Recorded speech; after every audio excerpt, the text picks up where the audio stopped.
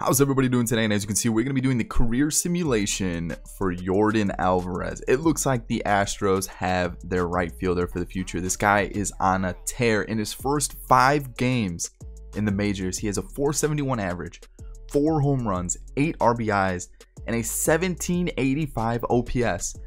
It looks like this guy is the real deal. And to think they traded Josh Fields, a relief pitcher, for this guy from the Dodgers. So this guy looks like it's a real steal of a trade, and also he looks like the real deal. If you guys want to see some more career sims, let me know in the comment section down below which player you'd like to see next. Also hit the like button. That's the easiest way for me to know that you guys are enjoying these videos. And if you're new to the channel and you enjoy baseball content, make sure you hit that subscribe button. So let's hop into it. GM contracts off. We're gonna let the CPU handle everything. The only thing we are gonna control is we are gonna call up Yordan Alvarez to the squad, because I'm pretty sure he's still in AAA currently, but that's really about it. So really quickly, let's make this right fielder an MLB player. Alrighty, season 1, it looks like the Astros did pretty well, 92-70. They won the division, taking on the Indians. But I'm interested to see how Yordan Alvarez did. So a Cy Young for Justin Verlander, league leaders Justin Verlander. But let's take a look, see how Yordan Alvarez did, because I looked at him at the deadline day and he actually looked like he was doing well. And yeah, you can see 74 rated already. His hitting stats look amazing. Holy cow, those look really good. And I'm surprised he didn't win Rookie of the Year. He hit almost 300, had 29 home runs, 91 RBIs. Like, those are really good numbers. On base percentage almost 400, a slugging 526, and an OPS of 901. Who won Rookie of the Year? Who stole this award from Yordan Alvarez? Okay, Kevin Biggio did, because he hit 34 home runs. Okay, that makes a little bit more sense now. But oh man, besides the home runs, they almost had not Aledmys Diaz. They almost had pretty identical stats along the line. So I mean, he missed out on Rookie of the Year by like 4 or 5 home runs, which is a little disappointing, because this is a solid rookie year, and I'm actually really excited to see how this career finishes for Yordan Alvarez. So season 1, playoff bound. Let's see how things finish up for the Astros. They actually get eliminated first round, and then the Indians go on to win the World Series. So first season, Yordan Alvarez did quite well. We'll take a look at how he did in the postseason. Not amazing, but that regular season though, that was nice. I'm kind of excited to see how good he turns into of a hitter, because fielding wise, doesn't look amazing. You could turn him to a first baseman if you really wanted to. And to be honest, once Yuli Gurriel leaves, I could see the Astros moving him to first base, because he can play that. And he looks like he definitely has the bat to stay around. So let's see how things go. I'll catch you guys at season 5, unless he starts winning some crazy awards. Season 5, this is where we're sitting with Yordan Alvarez. He's 87 overall, still holding that A potential. He's only 25 years old, so he's still got room to grow. But his stats look really solid. Fielding wise, probably kind of holding him back for a right fielder, but still really good hitting wise. When you look at his statistics though, this season was definitely a down year. This was also the first year that he sat in the 4-hole, or he hit in the 4-hole, so that definitely could have played a part. So there's that. But normally he's been hitting like in the 5 or 6 spot, and you guys can see his stats prior to that were amazing. 20, almost 30 home runs in every single season. He's hit around 90-ish RBIs. I mean, this season right here, 2021, was a phenomenal year. So we'll have to see if we can get back to that. Maybe he needs to sit a little bit lower in the lineup, maybe that 5-6 spot, to really get the best out of him. But I really like what, he's like turning into. He looks like a really solid hitter. With this Astros lineup though, I'm considering moving him to first base. I think with his like not as good fielding, I think that definitely kind of fits him a little bit more. Plus, they got the aging Jose Abreu at first, so having him sit in that first base spot might work a little bit better. So I think he's still got a couple years of arbitration. Or no, he actually hits free agency this season. Yeah, so if they keep him, we'll move him to first base. If not, we'll see where he ends up going, and we'll see how this all plays out. Heading into the 7th year, Yordan Alvarez, I did move him to first, mostly because the Astros have a crazy crowded like outfield in terms of center fielders, and we're sitting at a 94 overall Yordan Alvarez. Fielding wise, again, still kind of low, still in the mid 70s. And that also is playing a part as why his right field rating is not as good as his first base rating. But when you look at his power stats, they look amazing. Good vision, good discipline. And I'm looking forward to see what he does in the 7th year of his career. The thing I wanted to show you is that he signed a contract with the Astros for 6 years. You guys can see it there. So we'll have to see how things go. But it looks like he's locked up for the foreseeable future with the Houston Astros. Season 7, we may have hit like peak Yordan Alvarez. He looks unreal. 27 years old, 99 overall with A potential. We'll take a quick look at his morale just to kind of see how much is being boosted. It's only being boosted by 3 based on his like morale boost. But when you look at his stats, holy cow, 40 bombs and 109 RBIs this season. He's a walking machine too. He's getting close to, 70 plus walks a season.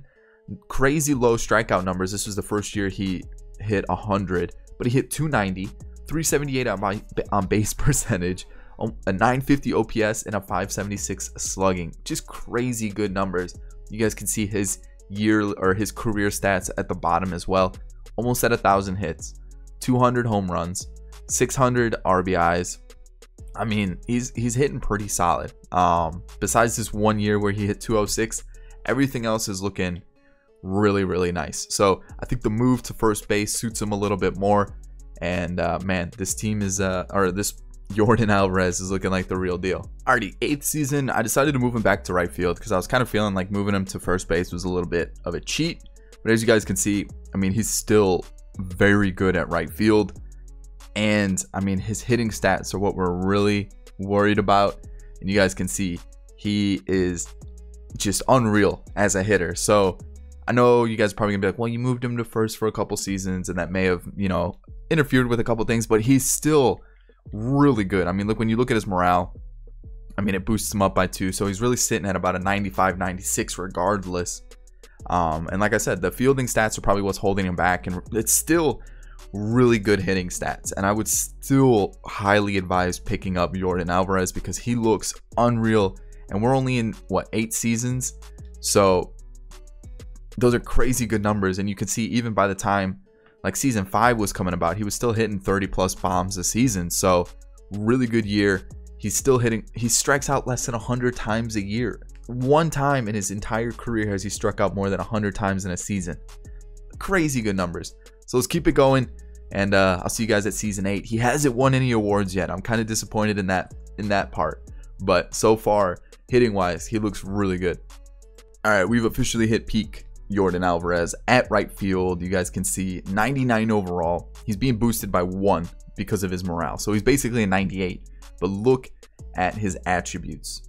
Unreal. Just crazy good stuff. His fielding is continuing to get better. He's still 29 years old. He hit 43 home runs and 99 RBIs this year. He didn't win the MVP. His teammate actually did. Nick Williams, who hit a little bit better than him. So that, I guess it makes a little bit of sense. But you guys can see he looks like an absolute beast. So we definitely have reached the best Yordan Alvarez possible. So there's that.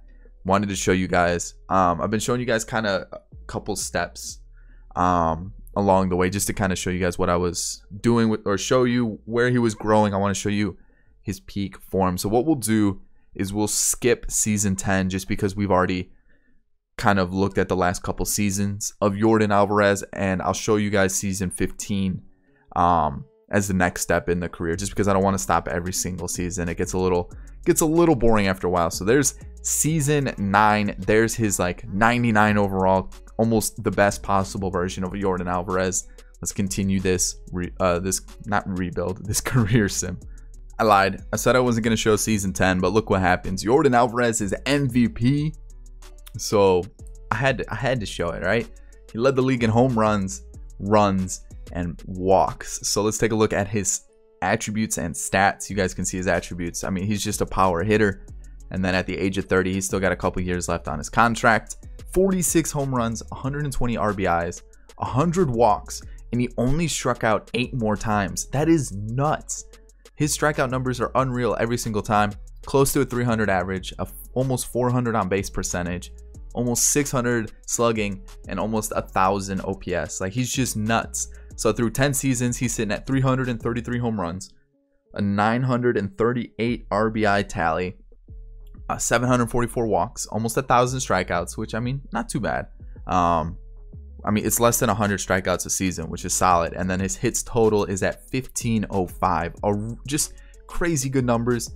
I'm kind of excited to see how he kind of finishes. I'm probably going to say the next stop that we do will be when he either changes teams or he retires. So we'll leave it at that for now. Through 10 seasons, 333 home runs isn't terrible. His career average is 272. I mean, he's having a really solid career. Let's see how it finishes out. Back-to-back MVPs for Yordan Alvarez. He was also the league leader, and I believe a couple things. Just missed out on average, but I'm pretty sure it was home runs. It was home runs, and there was another one. I think it was like slugging percentage or something, but we won't take too long. Again, he's still a 99. He hit 54 home runs, 118 RBIs. Didn't walk as much, but still struck out under 100 times. 307 on base or 307 average, a 387 on base percentage, and an OPS of 1,044. He looks crazy good. If I'm gonna do a franchise, I'm definitely gonna try to pick up this guy because he just looks like an absolute must-have. He had 33 doubles as well, 177 hits. This guy's just crazy good. So there it is, season 11, back-to-back MVPs for Yordan Alvarez. We have another MVP for Yordan Alvarez, this time in 2032. You guys can see he hit 247, but still good enough for MVP status. So this was year 14. You guys can see he's hit that 500 home run mark. He's almost at 1,400 RBIs. His hit total is over 2,000. He's hitting 274 for his career. At the age of 34, he signed a long-term deal with the Astros again. I think that was last season, actually, he started. So he's going to be here for quite some time, at least 4 more years until he's 38. But he finally, I wouldn't say finally, because I guess he won 2 MVPs already. But he's definitely just, he's just continuously being an absolute beast at hitting. You can see his stats are starting to decrease slowly, but he's still just really good hitter, even at the age of 34. So let's continue this. Let's see how things go.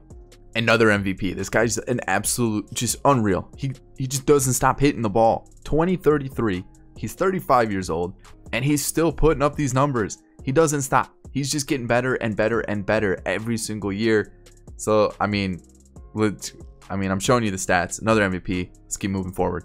Alrighty, so 2039, Yordan Alvarez has finally retired. I think he signed like a 1-year deal with the Reds. He's been in the minors for the last couple seasons, and you guys can see here, 54 overall at the age of 42. But the big thing we're looking at here are his career totals. Looking at 634 home runs, which puts him, I want to say, 7th all-time in terms of home run total, which is unreal. RBIs, he's up there as well. Hits, he's definitely up there as well. So he's definitely tallied quite a bit in terms of hits, home runs. His double total's pretty good as well. RBIs, walks, strikeouts. His strikeout numbers were pretty solid, you know, usually less than 100 every single season, which is pretty crazy to think about. If you look at his MLB service time, 18 total years, and he hit 1748 in terms of strikeouts, so less than 100 a year on average. And then his career average was 272 with an on-base percentage of 363, slugging percentage of 525, and an OPS of 888. Let's take a look at some of his WARs, because we kind of overlooked that. His best was what? A 6.7 in 2028, a 7.1 in 2026. Let's take a look at his year for 2026. 38 home runs. I mean, a good average. I definitely could see that, but some solid WARs for him. He had a negative WAR 1 year. Yikes. But overall, I mean, pretty good WAR. Really good average. Home run total was through the roof. So let's go see if he is a Hall of Famer. He is definitely deserves it with that home run total, RBI total. Average is solid. Hit total was pretty high as well. And I hope you guys enjoyed this career simulation for Yordan Alvarez. If you did, make sure you hit the like button down below. Subscribe if you're new and enjoy the content. And as always, in the comment section, let me know which player you guys would like to see next. This is going to wrap it up, guys. I hope you enjoyed it, and I'll catch you all in the next video. Peace.